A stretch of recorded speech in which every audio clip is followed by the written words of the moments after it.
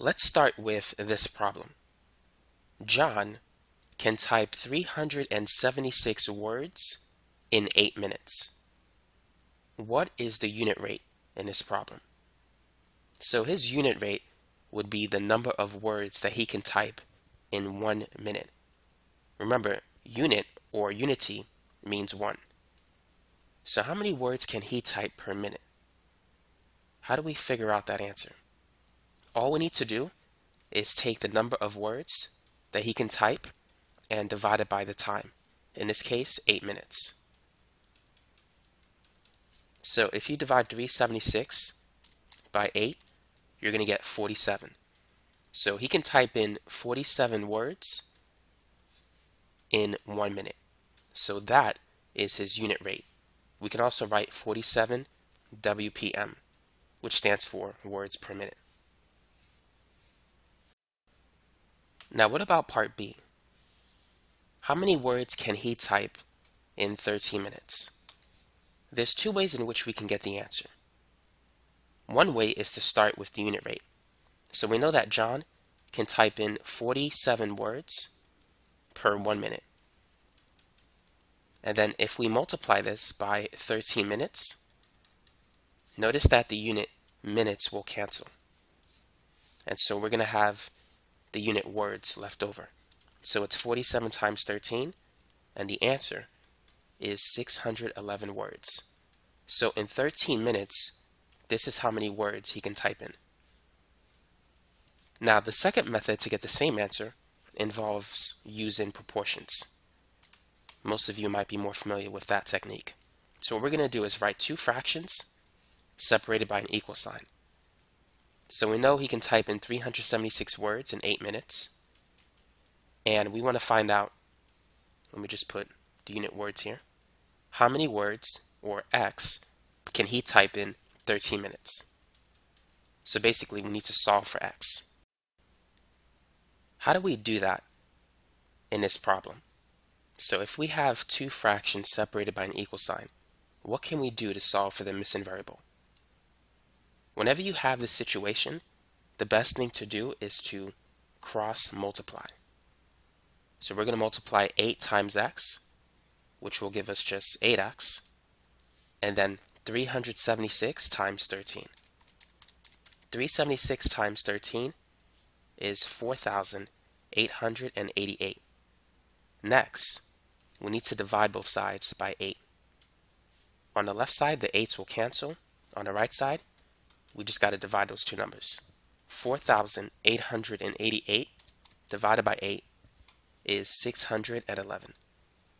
So we get the same answer. He can type in 611 words per minute. Let me take that back. He can type in 611 words for every 13 minutes.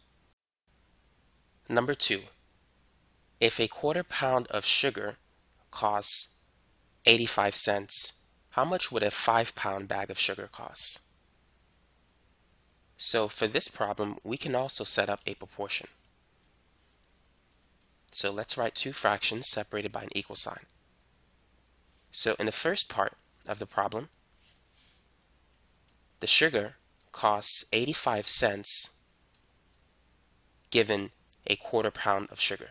So a quarter is basically 0.25. And we'll write the unit pounds.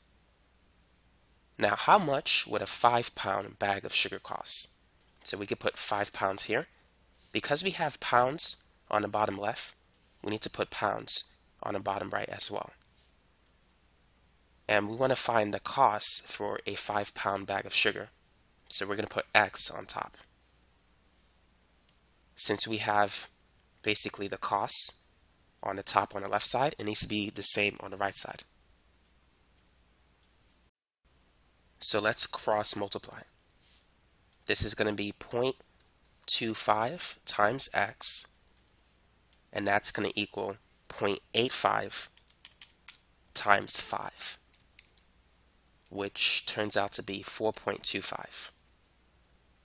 Now, to get x by itself, we need to divide both sides by 0.25.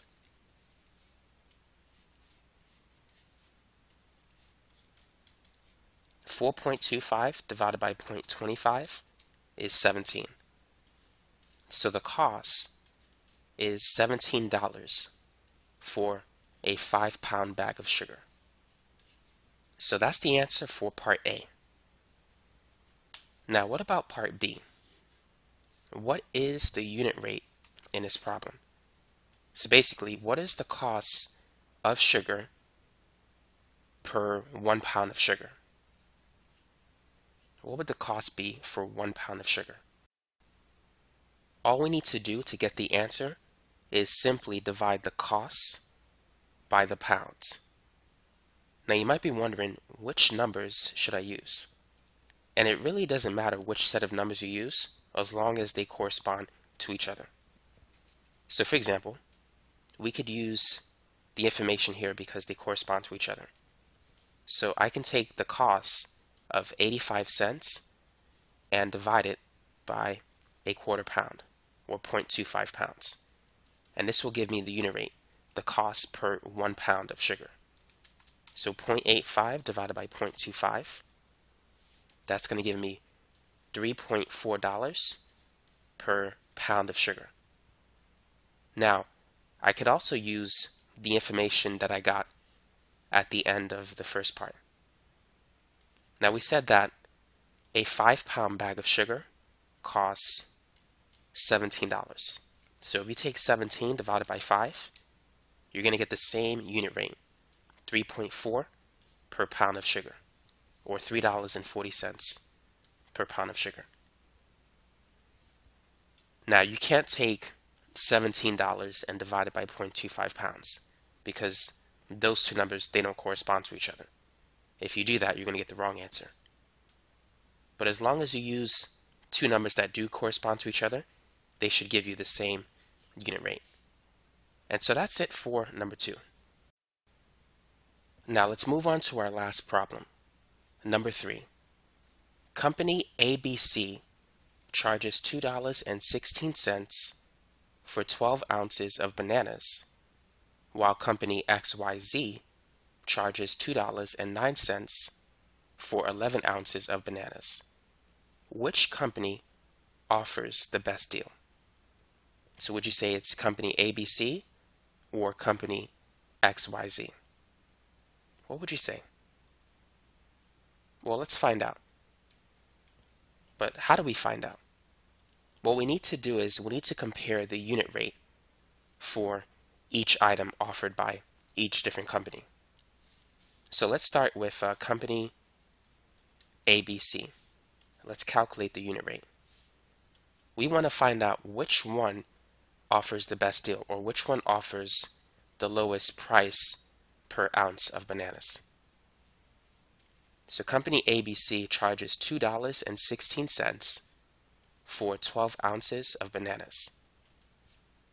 So 2.16 divided by 12, that's going to give us 18 cents per ounce. So that's the unit rate that company ABC is offering. Now let's consider the other company, company XYZ. And so we're going to follow the same process. So let's take the cost, which is $2.09, and divide it by 11 ounces. Now initially, you might think that company XYZ offers the better deal because the price appears to be less, but we're going to find out if that's really the case. Because you need to compare the price with the quantity of what you're getting.